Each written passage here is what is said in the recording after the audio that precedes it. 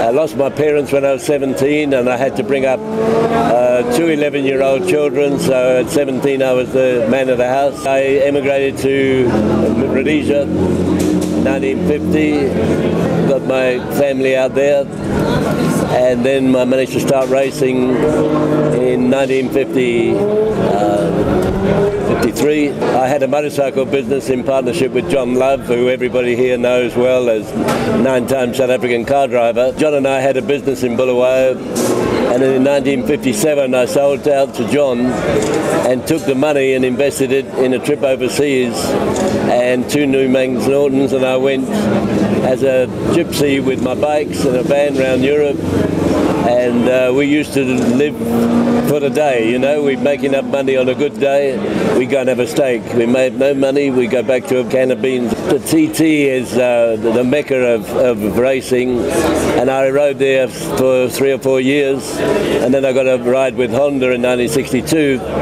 and I proceeded to win the TT twice in the 250 class and 4 times in the 350 class. For about 40 years, I was in the Guinness Book of Records as the most successful TT rider ever. This is a Kawasaki GPZ1100. Got a ZX motor in it, so it's the hot motor from the era. It's got 17-inch wheels, it's got 4-pot calipers. Obviously, disc brakes front and rear. Look, there's a lot of mods done to it compared to the standard bike. Handles really well, goes really well. I've had a lot of time doing setup. We've done a lot of practice. We spent a lot of time doing setup on the bike. The bike's tuned in really well. We are struggling with the carburetors a little bit, just with some tuning, but otherwise she's a beauty to ride. She goes really well.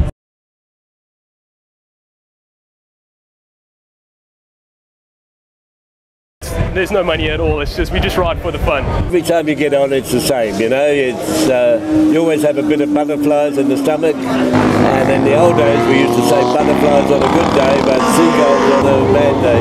You know, it's not about the money, you know what I mean, it's what we live for, it's the need for speed, really. I spend about 8 months of the year in Europe, doing about 25 events like this, and I come back to Africa where it's home, and I'm